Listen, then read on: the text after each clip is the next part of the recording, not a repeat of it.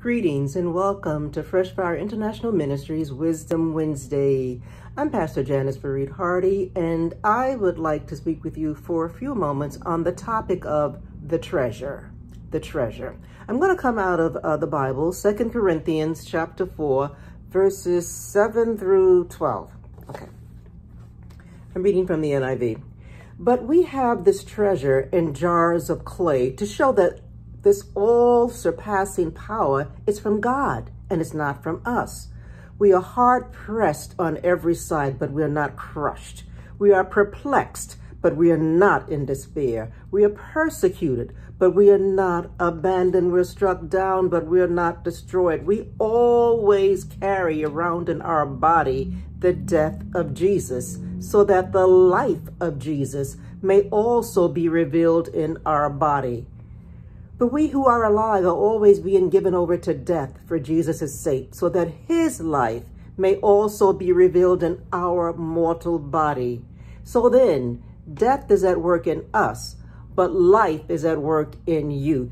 In these verses, the Apostle Paul was responding to other pastors and other leaders who were questioning Paul's authority, who were wondering what gives Paul, the right with all the trouble that he has in his life. He's been jailed, he's, all kinds of things. What gives him the right to stand up here and say that he is a representative of Almighty God? So Paul is responding to those people who are trying to attack him, to attack his character, to attack the faith that people had in him. These people were saying, Paul is weak.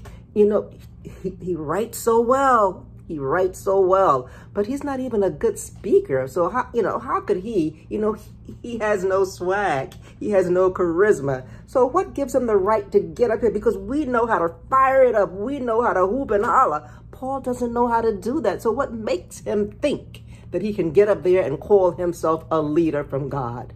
So let's break these words down. What is Paul telling them? Okay, let's start out with this. Paul is really talking about something that begins as a lump of clay, okay? Begins as a lump of clay, and then it's worked on. And this lump of clay, it's taken from rocks, sedimentary rocks, and then it's shaped into a real lump on the potter's wheel. And then it's spun around, and then it's pressed, and then it's squeezed, and then parts of it are cut off and thrown away and scraped and contorted, and it goes through all kinds of horrible pressure. This thing that's on the potter's wheel, okay, as the potter watches it and is allowing all of this pressure, all of these horrible things to be happening to that lump of clay. And then over time, that lump begins to smooth out very carefully. It's a dirty process. It's a messy process. Anybody who stands around and watches it wonders, will it ever be worth anything? Look at it. Okay? But after it's shaped into something that looks like it could be a pot, that's not even the end of the process. After it is shaped into what looks like it could be a pot, then even worse happens. What happens is that what was a lump of clay that is now shaped into something, it is put into a kiln or into a very hot oven where sometimes really temperatures can reach up to 2,500 degrees Fahrenheit. It goes through, as we would say. It goes through.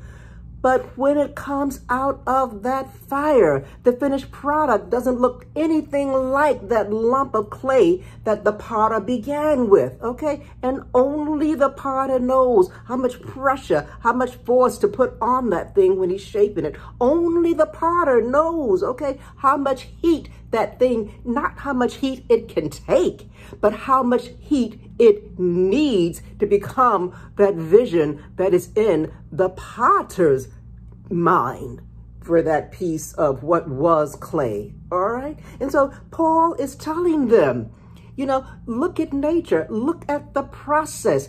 God always takes his own through a process. If there is a believer who hasn't been through anything, then that believer, I guarantee you, and Paul is saying, and I'm agreeing with him, that believer needs to go back to the altar and give his life to the Lord again, because something is not right. God takes all believers, all true believers through some kind of process, whether it's physical, whether it's mental, whether it's in its soul, whether it's in its environment, whether it's in its country. You're going to go through something if you are a believer, because the potter is not going to leave us the way that he found us. So Paul is saying to those who are really trying to malign his reputation, if you haven't been through something, especially if you're in ministry, and we're all ministers, minister just means to serve God. If you haven't been through something, then I question, okay? I question, are you really following the Lord? And the verses says, I'm hard pressed, okay? It's hard pressed, okay? We're troubled, you know? It's kind of like grapes, okay? Grapes. We don't just swallow grapes. Even in our mouths, if we're going to eat this fruit called grape, we've got to press it. We've got to mash it out to get out what is in that fruit. And Paul says, you know, I may look forsaken and I may look perplexed, okay? It may look like things are just overtaking me. Yes, you know, the Roman authorities have arrested me. Yes, I've been beaten. I've been, you know, beaten with stripes. I've been shipwrecked. I've gone through all of that. People have left me. Yes, all that has happened. But as the Bible says, I am not in despair. Okay. Yes, I've been persecuted. I've been attacked by people, Paul is telling them. Yes, I've been attacked by even some of my closest friends, Paul says. I have been persecuted in my beliefs. Okay. The way I live, I have just been persecuted, but I am not abandoned. Paul is talking heavily to his detractors. Okay. And you know, he says, I've been struck down. I've been cast down, but I am not destroyed. I have been through it and continue to go through it, Paul is telling them. For that is the process of God to bring this treasure out in me. And if God is bringing that pressure out of you, he's telling his opponents, then you too will be going through something, okay? Because that is the process of everything in nature that God created. It's going through a process, all right? And throughout the Bible, people have gone throughout a process, okay, when they've come to the Lord. David, okay, once he got out of the field being the shepherd, he probably thought, woohoo, I've been ordained, you know, a future king of Israel. Life is going to be wonderful. But that's when his troubles really began, okay? And for some of us, we didn't have any trouble until we gave our life to the Lord. And then it was like, whoa, I didn't know this was coming.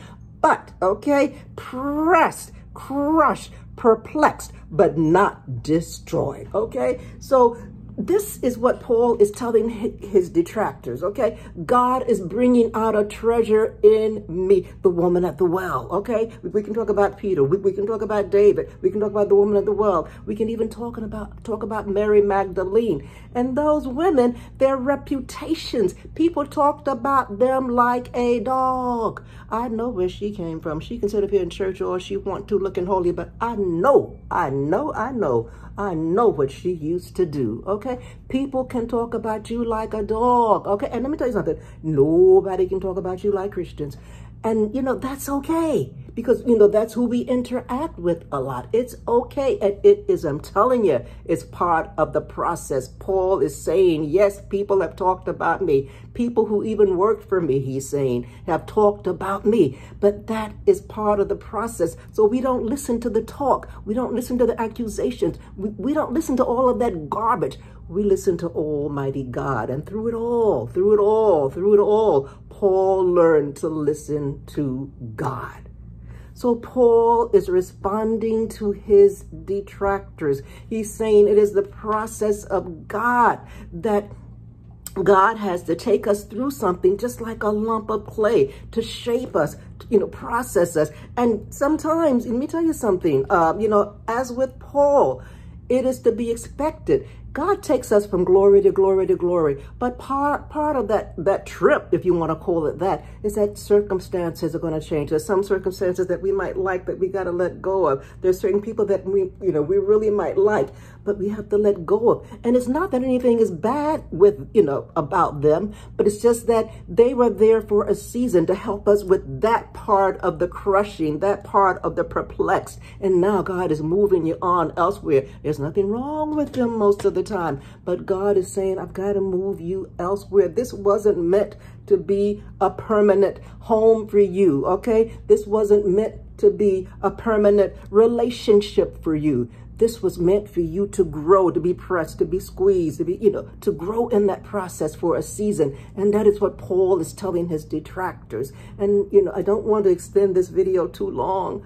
Really believe it. The purpose of our Wisdom Wednesdays is to be a short burst of inspiration. But sometimes, like me, we can get caught up once we start talking about the Word of God and talking about how good God is and what God's process is. So I just stopped by to give you some words of encouragement when it looks like you are being pressed, crushed, perplexed, struck down. You're not abandoned, okay? You're not destroyed. Just like Paul is telling his detractors, sometimes we have to tell ourselves, yes, it looks like I'm going down for the count, but all that's happening is that God is lifting me up. This is the process of God taking me to glory, taking me to a place where he can bring out more and more and more of his treasure in me. And that treasure is for God's glory, not mine, not my ego, but for God's glory. So Paul, like Paul says, talk all you want, okay? But this is what the process of God is. Okay, so thank you for stopping by. Thank you for joining us today. And we hope you will join us again next Wednesday, next Wisdom Wednesday. And remember, if you need to reach us for anything, prayer, comment, whatever, the best way is through our website, and that's www.ffiministries.com. That's www.ffiministries.com. God bless you. Go through the process knowing that God is just bringing out more treasure in you.